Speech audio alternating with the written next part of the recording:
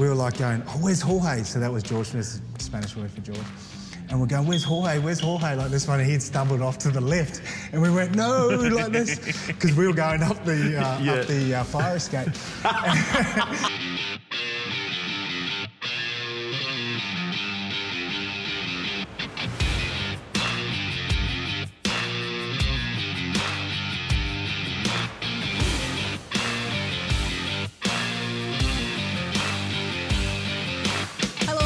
Another episode of the Aussie Rugby Show. I'm Louise Ransom. We're in Balmain this week at the Cat and Fiddle pub, joined Wolves. Yeah. As always by Drew Mitchell, Stephen Hoyles and Sean Maloney. One of your 17 clubs that you played with, and they paid well. Subby's team paid well. You now own this pub as a result of a couple of games, don't you? One of the few. What about them though? The mighty Muzzled Wolves, as you say, Lou, sponsored by the Cat and Fiddle, hell of a pub. So this is the best setup we've had so far. We've had some good venues we've been to, but they've looked after us tonight. Oh, bellissimo. They're so good. They're a great club. They've got players from so many different nations come around. They've recruited well. They've actually had a bit of a history. Of course, I played here for a little bit. When I say a little bit, maybe that many games. We got Gitz down, Makido, he played a game. Sebastian Chabal played here. Sebastian Chabal, he came all the way over and played a game, a curtain raiser to one of the Super Games at ANZ Stadium. Matt Dunning, Ryan Cross. Robinson was coach at one stage. Yeah, and so James Stannard, Chucky Stannard, the seventh Hall of Famer. So they actually changed the rules about how subbies teams could play, could pay players, I think, as a result, because the mighty Muzzles were just too good. ATO issues. No, it wasn't any of that. There was just a bit of jealousy issues from some of the other subbies. Sure. Petersham. We're going to Petersham in a few weeks. Well, then you can chop them off. We're until going across town. If you do want us to go to your rugby club to film the show, please get in touch on all our socials. We're confined to New South Wales at the moment, guys, because of COVID, but looking forward to getting to a few more places. Also, looking forward to this segment we always do to start the show. What got you? Drew, let's kick it off. OK, what got me over the weekend? A couple of little things. Obviously, I'd had a pretty big July, it's fair to say.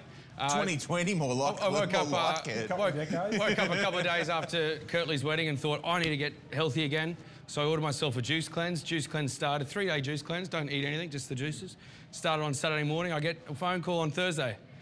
Big Wendell Saylor. We're doing some work down, obviously, in Sydney, or up in Sydney. He lives down in Wollongong. Do you mind if I stay at your house on Friday? I said, mate, would love to have you. You know, that'd be my honour. He was my first roomie going into professional sport. And then Friday became Saturday, became Sunday. And when you're trying to do a juice cleanse, it's not really that conducive if you've got Big Wendell Saylor staying with you. So, Wendell hydrated by about 4 litres of Coca-Cola pre-game. Like, he was not a water man at all. No. I can't imagine being a juice man either. And then he would say, mate, you know, like, thanks so much for having me. I'll shout you breakfast. Let's go for breakfast. So, mate, I'm having a juice. But he's got great energy. He's a guy that kind of gave me a lot of time. Wasn't Taff plotting out with you as well? Yeah, we ran into Taff. He had a lunch down at Bondi for his birthday over the weekend. Coming from the west into the east, have a birthday at North Bondi. We should get Wendell on the show at some stage. Wendell wants to get on the show. Wendell just wants to get in front of the camera. Yeah, right. Like, literally the whole time, I saw his pecker more than my own over the weekend, right? Like, he doesn't stay close. Like, hard to miss. It's hard to miss.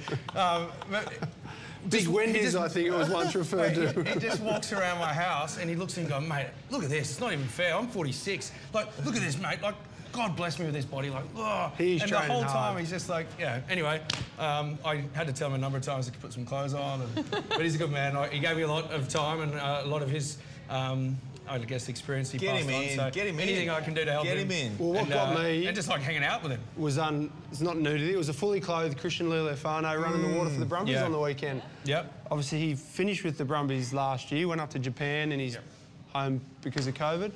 I don't know if I wouldn't be too surprised if I saw him running out there for the Brumbies over the next few weeks. Lolosio, he's out for an extended period of time, a 4 to 6 week, maybe 8 week hamstring injury. So maybe there's a little bit more to it. That's not a bad shout. What got me? I had my first foray into deep fried whole fish. I don't know if you guys ever had it before. That's my first little thing. So ordered myself a bunch of whole fish the other day at a restaurant in Manly after we were there for the Shoot Shield game. And it came out sat upright. It's an upright whole fish, and you strip it.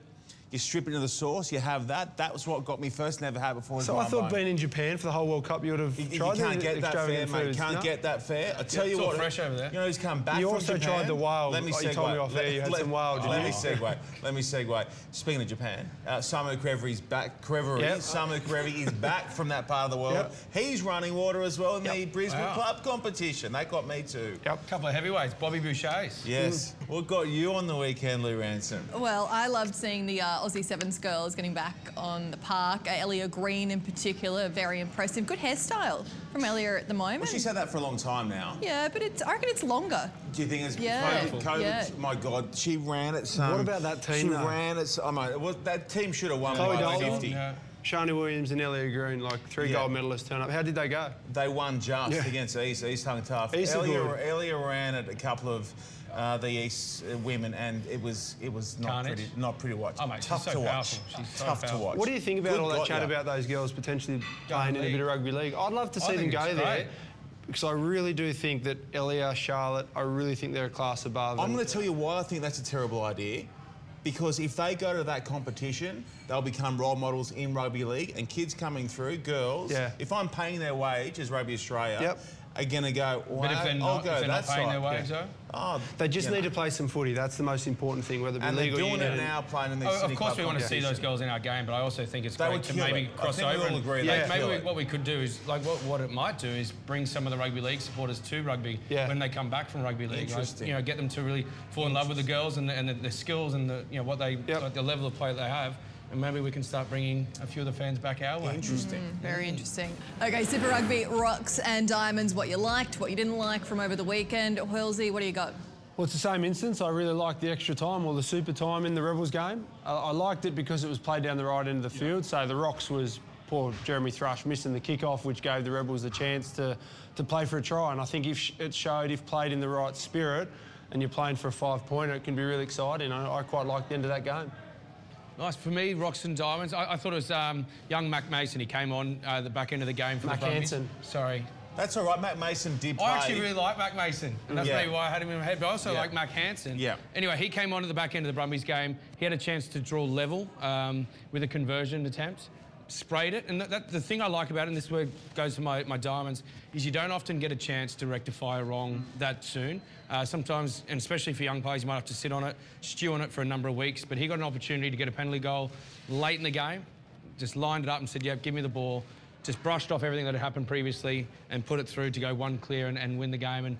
And yeah, that was my diamonds, just for him to get that opportunity to kind of right those wrongs so soon after and then go up there and step up, put it all aside and get the. I like to think that he was singing "Return of the Mac" in his head when he lined up the second swing. Remember that song? Yeah, great song. Return of the Mac. Yeah, it's very good. I'll Keep be back. going. Yeah. No, I'll park it there. And I'll give you my diamond. Geordie Pataya has been forever since we've seen him on the park. Hamstrings are good. He was amazing for the Reds the other night. That's my diamond, the rock, his hairstyle. Yeah. Not feeling it, not vibing it whatsoever. There's a lot of bad hairstyles going around at the moment. Like, who thinks that mullets and no sideburns and all that shit Are you is a the good one look? to be talking about bad hairstyles? Says you. Like, No. In your career, though, you had a few good ones. Could we do that with you one episode, maybe? Come on. But you know what I mean? Do you like the mullet trend and the No, I don't at sideburn all. thing? Like, No, of course. I think it was acceptable if you're a Highlander because it was South of New Zealand thing. Sideburns. But anyone else never really got it. Yeah. You're like this is going out. Get those sideburns. But I also think it's a bit of a rite of passage in your career to maybe have some questionable. Yeah. Look, I don't mind it from you just question mine standing now, out. but at the time, We've had this that was discussion. You trend. thought, Like, my Beckham mullet a You little bit at tell the us back that. was a bit on trend. Jeezy was good. I Geordie don't mind Pataya. Patay's hair Do you mind if as we long get as he's going to No. play like that, Yeah, Sean. you can do it. Look, and you went through a few bad ones last year. Like, it's just a bit of a thing that people go It through. is. Yours, Lou, what do you got? Okay, so 100th game for Aaron Cruden. Great to see him with the Chiefs. Chiefs don't get another loss. This is more of a rock for Sean, potentially. Can we just clarify? I'm not paying for everyone's lunch. Yeah, you are. You are. That's We'll the go thing. back to the tape, and the thing was, It's a team. We're a team. We're a team. If your team wins, Mate, if your team wins, your team Three you get a against free one. lunch. How many the other games three left in pay the for it. New Zealand? Not enough for Not the enough Chiefs. for the Chiefs. It's like 2 or 3 rounds. Yeah, right? Not many. If their donut wins, you're Yeah. doing that show the week after nude. You can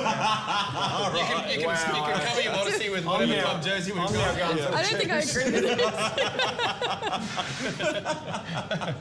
this.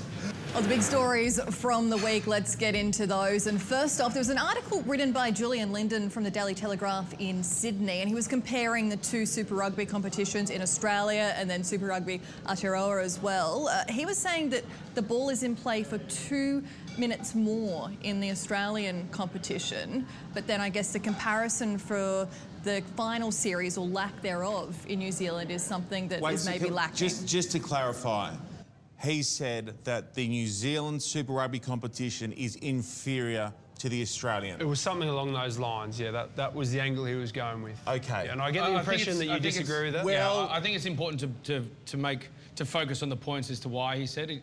He's not talking about the standard of footy or all that. He's talking about the fact that the Aussie games have, on average, got 2 more minutes of ball in play time, which is what we all want to see, more ball in play time. Okay. And also the fact that the Australian Super Rugby competition have a final set up. So first past the post gets a week off, second and third play for that other spot in the final. Whereas New Zealand, they've only got like an English Premier League type setup. Yeah. Whoever wins at the end of the regular season wins the competition. Yeah. That's all he's saying.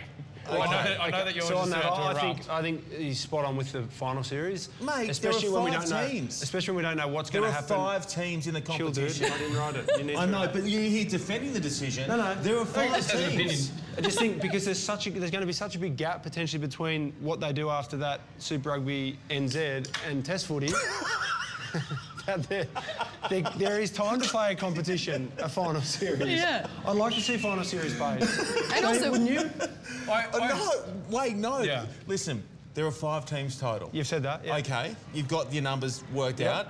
Put your hand up like that, then wipe away 2. You've still got 3 left for the final series. It's madness. More people go through the finals and lose out. It's crazy. Yeah, but I still think. I also think, like, none of us like a draw.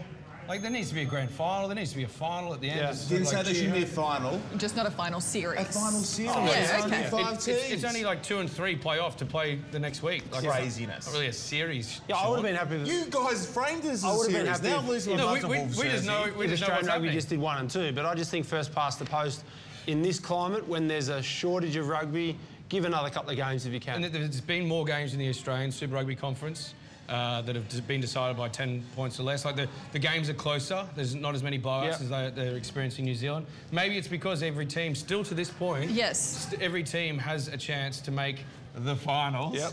But it might Whereas mean your that, Chiefs whereas your aren't Chiefs, any. maybe. What are they playing for I know right that now? this goes to New Zealand. I'm sorry for my friends and family in the Waikato region. Yeah, well, my sister-in-law's from Hamilton, so. Yeah. But maybe they've thrown the towel in a little bit. Nah. The Chiefs, I mean, I'm not suggesting Maybe they want to see you on this show next week, Sean. The Chiefs under Warren G. Not a chance. Warren G. Warren G. How come we've never run with that earlier? I like that. I don't know, because maybe Warren And G's not Nate really someone you want to be linked to, isn't it? Yeah. Isn't he like got a few clouds hanging over him? I don't know. Maybe we just leave that. I'm thankful if we get more games like the Brumbies-Reds game. And let's be completely honest, the Brumbies-Reds game and the Reds-Tars game and potentially Reds-Force up there, they're 3 standout matches from across what has been a number of games that have been played out.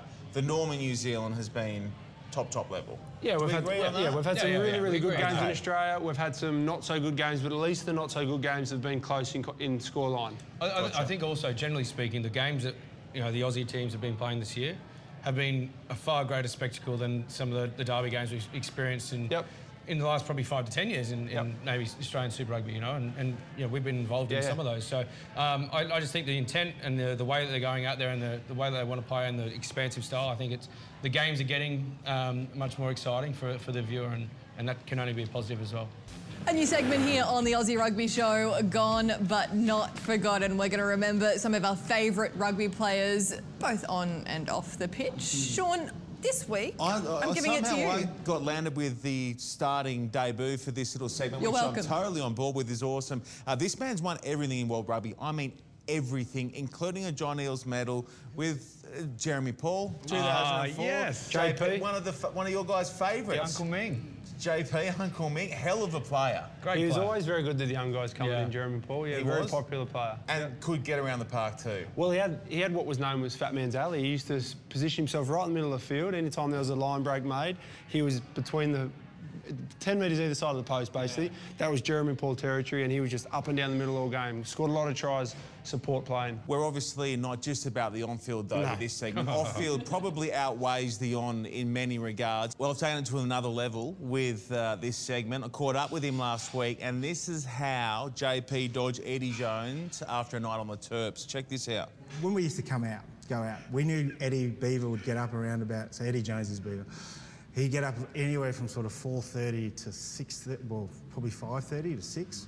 So you never caught the elevators, you never caught the lifts, or you never came home at that time. So you'd just stay out at a cafe or whatever, and you'd come walking through the main corridor like at 7:30, 8 o'clock in the morning, and the management would be sitting there and they'd go, "What's it? Why are you up so?" "Oh man," you'd hold a paper. "Couldn't sleep. Like this one, just went for an early breakfast. No worries, mate." So it was like, and you'd have to go and buy another shirt from somewhere as well. I know, you came up, because I remember George Smith, like we came home from, we were in Coffs Harbour, and he came stumbling, we were stumbling home, I think it was like a Wednesday or something, or a Thursday. And we were like going, "Oh, where's Jorge?" So that was George Smith's Spanish word for George. And we're going, "Where's Jorge? Where's Jorge?" Like this one, he'd stumbled off to the left. And we went, "No," like this, because we were going up the fire escape. We were going up the stairs. And we go, "No!" "Oh, dead man walking." We've got to cut a good man loose sometimes. And lo and behold, he pushes the left and Beaver walks out. No. At like, 4:30 or 4:45 in the morning. Got him. Got Smith. Yeah. I'm guessing it would have been the one and only time that they got Smith. Oh, look, I think George, he got caught a few times, but he backed it up on the field. Yeah. That was what was good about it. Well, that was the other thing that in that same chat with JP, he said that on Adam Ashley Cooper's debut game, took him out and slaughtered him. Yeah. It got to like 4 in the morning. He was begging to go home. He's like, "Me, take me home. I'm done." He's like, "You're not going anywhere." Yeah. But I'm going to drag you out of bed first thing tomorrow morning. I'm going to flog you again on the park. That was his, like, one of his biggest things. Like, if you want to play up, you've got to front up. And any player that sort of went out there and was, you know, we're getting on the drink and whatever, and if you couldn't front up at training or at recovery or whatever your duty was the next day, travel days, if you didn't front up, then Ming and a few other senior boys just wouldn't allow you to go out and the drink again for the rest of that tour or whatever. So as much as they sort of went out there and enjoyed themselves, they're also the first ones out there doing the work and whatever. And he, you know, like you said it earlier, like he did a lot for. He was really inviting and accepting of the young guys when he was coming through. When on my first tour, I was over there, perhaps a little bit lonely. I was, you know, I didn't know a lot of these guys because, you know, I was 2004. I was on the bench in the last game, didn't get on, but. You know, I'd never met any of them really, other than the Queensland Reds guys that I was playing with at the time, and I looked up to like a lot of them, and they all kept stealing the little mascot, like the Wally that I had to have, and I was too embarrassed and too shy to confront them and ask them if they like stole it from me, and I would just get like, because back in those days, if Wally didn't go to some of the you know the venues or the team photos and stuff, you basically got tannings, which is like pull your pants down and you cop Radiki Samo's. I mean, his right hand. Yeah. Was this Tanny's hide? Yeah. And Dan Vickerman was very good at it. And you'd be split, whatever, but then Ming would always just bring you in and goes, "Look, I know, like, sometimes it gets a bit lonely on tour and whatever. If you ever need to, Uncle Ming's door's always open." He always had snacks. Maybe they weren't for me, the snacks. Maybe it was always open, but he was never home. But Ming was always really good. He was always, you know, he was always there for the younger fellas, knowing that, you know, perhaps we're in environments perhaps that some of the other players, those older guys, weren't as comfortable. He was always the guy that would say, like, okay, like, this is where we're going after the game, and he'd go and source that throughout the week, and there'd be a signed Wallaby jersey given to a pub like this, and because he was big on making sure the team stayed together, because there's nothing worse than being away on a tour and having 8 groups of 3 guys going here. So he would say to you, and Eddie, to be fair, Eddie was very good on making sure the team went out. But Jeremy, that was his thing. You know, he'd organise where to go. He was smart enough to know where and what time to come home and how to get in the back door. He was a very good team man. There's a lot of lessons to learn from Uncle Ming. Time now for the Aussie Rugby Show mailbag, and thank you so much for sending in all your questions on Twitter and Instagram. Much appreciated. First one, I'm going to kick things off. Drew, this one's for you. This is from Tom Hampton. Tommy. What did you try to do to get out of a form slump when you were struggling? I think it can be tough sometimes. Sometimes, you know, for varying different reasons, just things don't go your way, but you start to doubt yourself. Once doubt sort of starts to creep in, you start to hesitate and you miss those little split-second opportunities that you get in the game. So, what? Well, is this on the dating front or like playing footy? You know what? On field. Oh, sorry. It wasn't specific. It wasn't a lot of facets, but my way of getting out of those form slumps is different because what I did back in the day with rugby form slumps was watch footage. So I didn't do that in the dating arena. You watched a lot of YouTube. I used to watch a lot of YouTube. No, I did because when you know at points in your career where you start to you find yourself in a bit of a form slump, you start to doubt things. And what I used to do was go back and watch myself and remind myself that I was capable. No, this is about rugby, Sean. No, I'm with you. But I would remind myself that I was capable, that I was able to match it in that arena or against these players and whatever. And sometimes I think, you know, whether it be through media or through... you're all just... I'm not laughing, but continue. Oh, I know, look... Yeah, blessed it, yeah. But yeah, so I used to watch a little bit of footage. But I've got a question. Who's yours for? Mine is for Louise, and it is from Saunders, Sam Orders. He's a big fan from Hong Kong. Favourite cheat meal? Ooh. I love a big bowl of pasta. That's my favourite meal, but I reckon a burger, and I'm doing my Shoot Shield burger tour this season, just to see which is the best burger. You're at Chatswood this weekend. I wonder what they're going to offer up in Stag Town. 10 weeks ago, you won't be able to fit in that chair by the end of the Shoot Shield. Don't go Shane. Again, you body shamed a few times on this show. Yeah. Yeah, you do. I'm not about You're that. a big body Lou, shamer. I think you Neither look am I. great and you'll just fit in that chair no matter what. That's right. It's a cheat meal. It doesn't What about count. your cheat meals? Hold on, what about your cheat meals? All of them. I don't cheat. I don't cheat. That's not cheating. This is what he's locked I'm in. loyal to everyone. I'm a loyalist. I'm loyalist a day is Then long. ask your question. I'm quite hungry. I think about it. Those pizzas Hey, we go. just smashed about 3 pizzas. Cat and Field do a hell of a wood fire pizza. Stephen Halls, yours is probably the only rugby-related question. Would you pick who? Who would you pick at number 8 for the Wallabies? And that's asked by the Gus at the Robusto. Good question. I think there's a fair few at the moment that are playing well. I'm a big fan of Pete Samu. Isi Naisarana is the incumbent. I thought he had a good start to his test season last year. But I also think Harry Wilson is going to be a very... He's emerging, yeah, he's an emerging... I also think Will Harris from the Waratahs, who's played a couple of games, who's injured at the moment, is a very good young emerging player. If I had to pick it now, I would probably go to Pete Samu because of what he can do in attack. I really like the fact that he's just a little bit unpredictable. I think if we're trying to pick a side that he's going to take on the best, we have to pick a side that can score points. And he, at the moment, has the most amount of natural attack in him.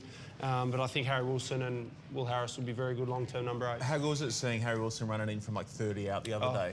He's a quality. He's playing as if it's his 3rd or 4th season of Super Rugby. It's his first. So yeah, really impressed. Good It's a position we've got a lot of players. Sean, I'll ask you a question. Go. And it centres around the back row as well, and this might actually have something to do with who plays number 8. It says, do you reckon Michael Hooper needs a break from rugby? He's looking tired and a bit over it mentally. He's gone so hard for so long, and that's from Simon R, which is at Rugby Smarter. Nah. Oh, hang on, just beforehand, I want to shame him because his tweet, he said Michael Hopper. Come on, mate. Nah, he knows. It's our Australian captain. Spell his name right. He knows who Michael Hooper is. We all do. Everyone around the world knows who Michael Hooper is. No, he's fine. I caught up with him, would have been about 6 weeks back before the season recommenced. Tanned, relaxed after spending plenty of time in the water surfing. The got married. Surfer been pumping, married. No, he's You know why this question's come up? Because he gave away a couple of penalties on the weekend, and everyone said, oh, he's disappointed with his side, he's frustrated. He's just trying his heart out like he always does, and he's in a side that's not going that well. So he's smart. I think he's fine. He's had a break. He's had 12 weeks off with COVID. I think he's good to go. Yeah, there's no way you'd even be able to stop him from wanting to play. I mean, good luck with that. Is he going to play for Manly at some stage this as well? Is the other Why big would you bother, honestly? This is the other big story that's coming out. Yeah. He loves it so much that bounced out last week. So he's almost tried to create a situation where he can be available for Manly v the Rats, which is the biggest club. Yeah. Who would you be going for in that game? Michael Hooper. That's the biggest club competition or club game probably in the Southern Hemisphere, I would say. Oh, come on. Listen, club Get your hand off it, mate. True story, 9,000 people Queensland there. Universe Brothers. How many people would be there for that game? Heaps more than your one. More than 9,000? Well, it can be only the same in COVID compliant. Oh, okay. I didn't say schools. I'm not talking schools. I'm talking club. You said club. I want to start talking a bit more about the Queensland Premier. I think we're a bit too strong on the shoot. Okay. We're Sydney-based people. We need to get up Melbourne there. because of me, and we're banned from Queensland because of COVID. Yeah. So In any case, that'd be a hell of a result. I've got another question. Drew. That would be great. Two. It sort of goes on the club rugby theme. Jeez, It's from smells good in Peter here. Boylan, maybe Boylo. Boylo. When playing He's Super the Rugby... Balmain guy. Yeah. Is he? From No, here? former teammate. Yeah, former that's why I said Boylo. Used to hand you the I used to brown have paper a bag. few. Yeah. Used to have a few Boylos. When playing Super Rugby, would you have preferred playing games at suburban grounds with atmosphere? Great. Why should we rush back to large stadiums when COVID crowd numbers are so poor? Bring rugby back to the people. Yeah, look, I think there's so many different elements to it. I think the bigger ones bring a lot of money, and that's why the teams sign with them, like the Stadium Australias of the world. Ideally, you'd like to play in a full stadium. So whether you can, if the capacity that you can fill with your game and your team at the time is 10, 12,000, then go to a local suburban ground because that creates a genuine atmosphere. There's no point playing that. Well, in terms of atmosphere, no one likes playing in a 12,000 Australian, Stadium Australia out at Homebush. But I think it comes down to a little bit more money. If we take money out of it, you just want to play in full stadiums. My experience in France, at Toulon, we had an 18,000 seat stadium. That packed every week is better than, sometimes half filling an 80,000 seat stadium, like every time actually. Like the atmosphere that it can create is always so much better. So I would just find, and what we would do, we'd play our bigger games in Marseille with a 60,000 or Nice with us 40. So maybe that's something that the Waratahs moving forward can look at, a couple of suburban grounds, and then the bigger games that bring the bigger sort of crowd attendances, they go to, out at Bank West or Stadium Australia or whatever it is. But unfortunately, I think a lot of those decisions are made around finances. Okay, let's get to weekend forecast on the Aussie Rugby Show. We predict where each panel member is going to be this coming weekend. I'll kick things off. Stephen Hoyles, you are going to be crossing your fingers for some great snow to fall at Perisher because we are heading there next week for this show. It's funny you say that, the forecast. The forecast, they're saying a metre snow, Sean. That's deep. A metre snow. That's real deep. I've been in some snow in my time, but a meter's great. That's deep. I'm going to predict you. I hear little You go birdie. face first in that kind of snow. You're metre going deep. down to see Winter Giddo, Matt Giddo and Bianca's brand new baby daughter. I predict you'll get down there Friday night. They'll give you maybe 5 to 10 minutes with her. You'll make an ass of yourself and then you'll get sent out and you'll be wandering the streets of Canberra. And I'll be wiping her little ass and putting a nappy on. You'll plan to spend the weekend with the Giddos. You'll get half an hour with her, then you'll be out with Hugh Edmonds for the rest of the weekend. Oh, no, I want to stay away from Hugh Edmonds. OK, I'll predict Shawnee. Shawnee will start quite nice. You'll get a bit of a longboard action out there in Manly. Get your little daughter, the Yazzie, to take some photos to make sure we all know that you can surf. Yep, Shoot shield. Quite a number of cheap meals. Lots of cheap And then we'll see you at the snow. Might have some cheap drinks too. Who's keeping count? Okay, what about Louise? Well, I'm going to predict that Lou gets lost driving to the snow on Sunday. I'm going to predict that you take a turn off. Yeah, it's highly likely. Near that McDonald's in Kizikuma, and we may not see you. This is why I'm going to lift Below. with someone because it won't end well otherwise. Just don't take directions from him. We were going from Cooma to Canberra because Drew was about to call his first test match and there was a bad accident and there's one road from Cooma to Canberra. remember. So I said, follow me, fellas. Took us 4.5 hours. I'm someone who gets anxiety quite a lot as well. Going to my first test. So he goes, we've got a hooker right here, we've got a hooker right. And we start off, like, we go out through these mountains and I go, Halsey, this is pretty remote. He goes, no, she'll be right. And then tarmac stops, dirt road. I'm sliding out. No phone signal. No phone signal. And then Drew goes, this is pretty grim. I go, mate, this is the worst thing ever. He goes, should we count how many dead kangaroos we can see? And wombats. And wombats. It was 10 points for a wombat, 20 for a roo. Yeah. 4 hours later, by Queanbeyan. Very first test match, Colin Drew was shaving I had to shave in the car park. I was, But we got there on time. You made it. We got there and a year later I don't have a job. Maybe we can put it down to that. Okay, so the moral of the story is don't get a lift with Hoylesy, is that right? No. Okay. Won't be doing that. Guys, thanks so much for your company once again for the show. Drew Mitchell, Stephen Hoyles, Sean Maloney, great to have you here. Great to be here at Cat and Fiddle in Balmain, home of the Balmain Rugby Club. Thanks so much for hosting us. Guys, we've got a podcast as well. Yeah, we're a podcast now. There's a bit going on. Yeah. Some people actually working on this setup. Not that you'd know, but there's some people doing some stuff behind the scenes. So find us there, put it on in the car when you're going to work or, walking the dog, whatever you want to do. Between Cooma and Canberra. There's plenty of There'll be opportunities. no signal to listen to it. Download it before you go. That's the play. There's ways. Guys, thanks so much. Thanks for your company as well. Wherever you're watching, we will see you next time.